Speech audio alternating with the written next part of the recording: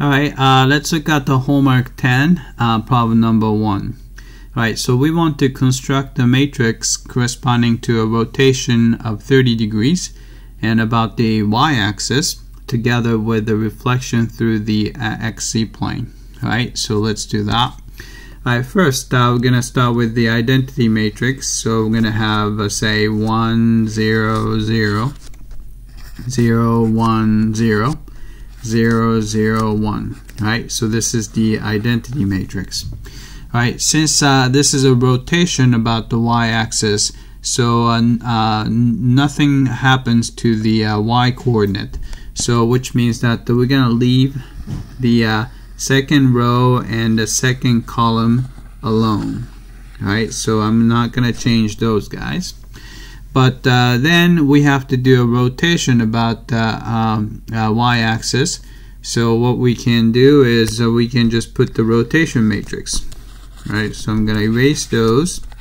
Alright, remember that rotation matrix goes a cosine of 30 degrees and a negative sine of 30 degrees and a sine of 30 degrees and a cosine of 30 degrees.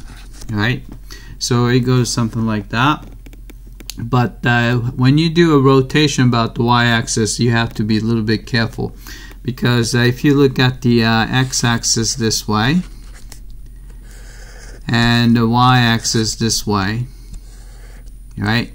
So here's a z-axis. So if you apply this regular rotation matrix, it actually rotates from x positive direction toward the positive z direction, which means that it's actually clockwise with respect to the y-axis. We want the counterclockwise rotation, so what you need to do is you need to actually put the negative sign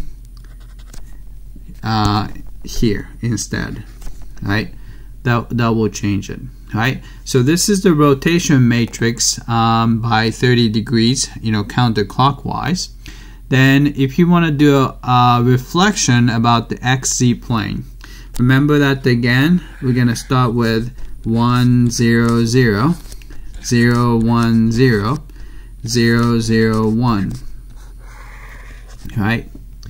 And we're not going to, so since it's a reflection is about the xz plane, so only thing that changes the y coordinate. So y coordinate is going to be negated, so which means that the second row and second column element, instead of a positive 1, we put the negative 1 there.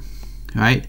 Then to find a matrix which does both at the same time, all you have to do is multiply these two matrices together. So the answer is going to be product of these two matrices.